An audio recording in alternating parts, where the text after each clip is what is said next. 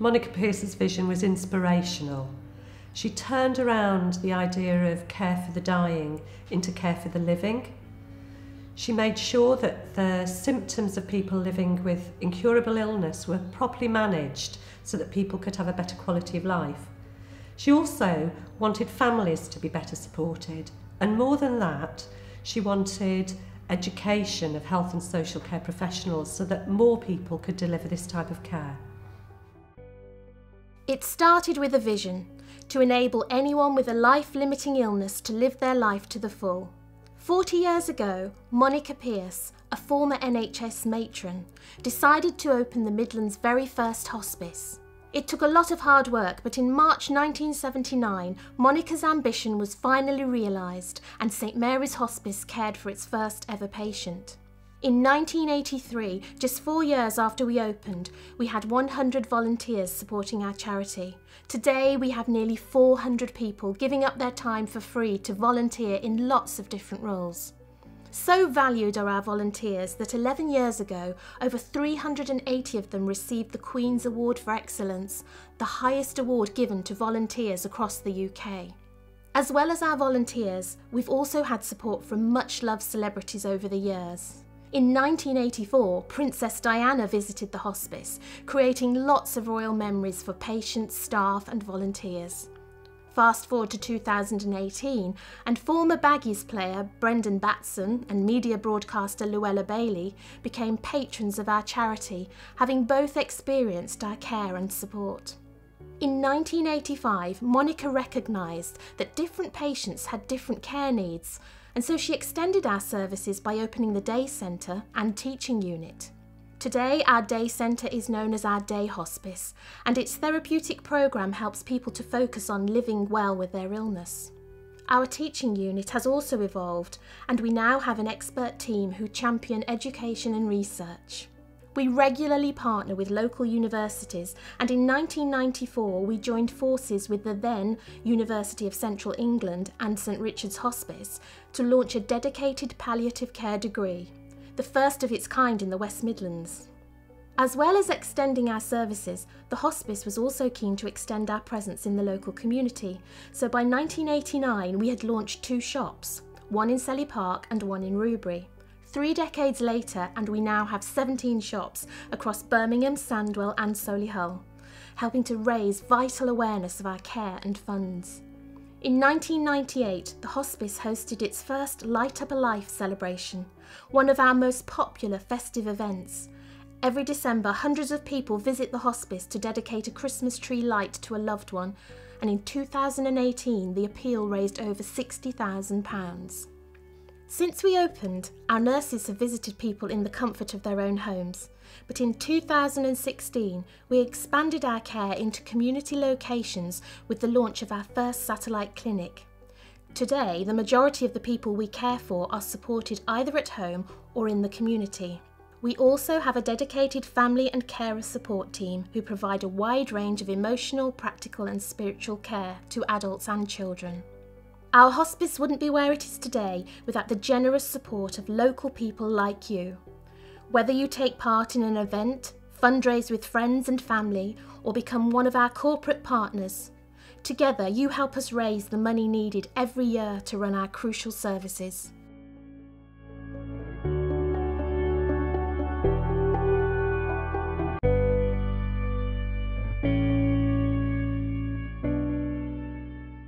Before we visited Birmingham St Mary's Hospice, I had no idea what to expect from a hospice. I genuinely thought it was a place where end of life occurred. Somebody would go in to spend their final moments and they would die at St Mary's. That's what I genuinely believed. As soon as we walked through the doors of St Mary's, I was completely educated. Even just seeing the waiting area, the canteen, the various different rooms for patients, the outdoor facilities, the entertainment. It was incredible, and then as we continue to work with St Mary's, we can really understand the different benefits and services that they offer, not just to the patient, but that's extended to the patient's family also.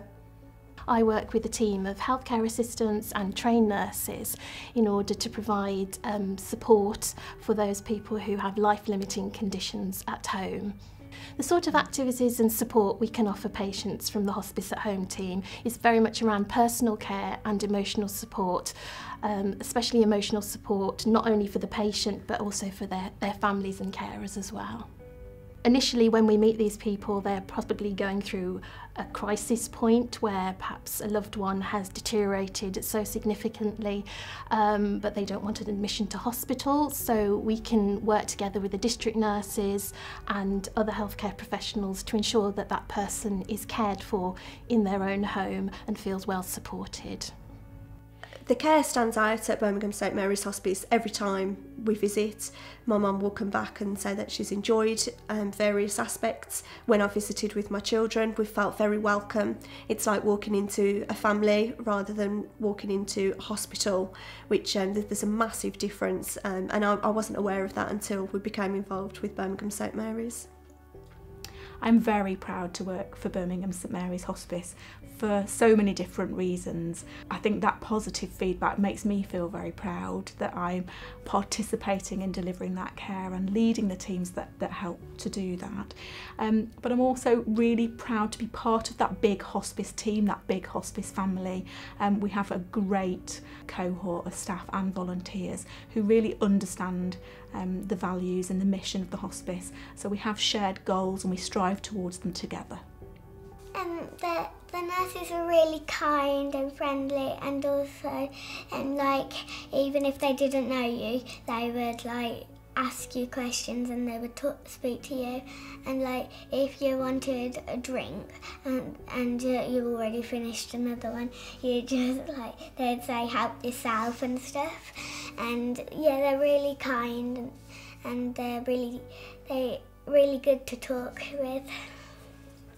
Hospice care is so vital for so many different reasons, and I could sit here and bore you going through all of those reasons and things that I think, but actually it's much more important to hear about what those who have used our services think was so vital to them. And actually we're really lucky that we get lots of brilliant feedback from the people that use our services, and their stories are really strong and powerful, and they will tell you how vital hospice care has been to them. My dad was amazing. He was such a brilliant dad. He was just the best. So my dad was diagnosed with bowel cancer. He was given 2 to 5 years to live. Unfortunately for us, we didn't know at the time, but we weren't going to get 2 to 5 years. We actually got about 9 months with him from that diagnosis. To be cared for at home was really, really important to my dad. It's what he wanted, more than anything. We were in the intensive care unit when he'd been told he got days to live, and he said, "Get me home." And as soon as they said we're going home, he was so happy. I hadn't seen him smile for days, but his face lit up when he said he was going home. It was so important to him. The Hospice at Home team were brilliant. They came in after my dad had spent a while in the intensive care unit. They came in and they were just really friendly. They were really nice. They were like a breath of fresh air because they came in and spoke to my dad. They came in and had a chat with him about things that he wanted to talk about and that he could relate to, even though they were doing what they had to do to help my dad. It wasn't like a hospital setting at all then. If the hospice can support me and my family in such a short amount of time, imagine what they can do with another 40 years. I think it's brilliant if they carry on the work that they're doing for another 40 years.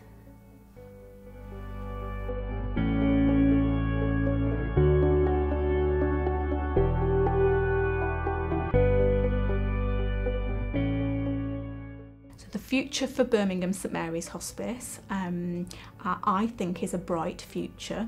There is no doubt that, unlike lots of organisations at the moment, there are some uncertainties around what the future holds, but the key thing for me is that the people of Birmingham value Birmingham St Mary's and what we do for them, and whilst that continues, that is our biggest strength. Birmingham St Mary's Hospice will be facing a lot of challenges over the next 40 years, and we have to prepare for them now. It's a celebration that more of us are living longer. However, more of us will be doing so with a lot more conditions, and those are the conditions that hospice care can really help with supporting a better quality of life. So the demand for hospice care is growing. We educated 1,700 health and social care professionals last year, and we're working and learning with communities so that our care is responsive and right for all the cultures, ethnic backgrounds, way of life of all the people in the area that we serve. I am so proud of all our staff and volunteers. Without everybody's efforts, we wouldn't be where we are today. And the most special thing about our staff and volunteers is they want to keep learning and want to keep improving and making a difference to people's lives. We did a recent staff survey where actually 99% of people working for the organisation said that they fully understood the values and mission of the organisation. That's incredible. It means we've got a shared common goal, and that's about delivering and supporting people to deliver exemplary care.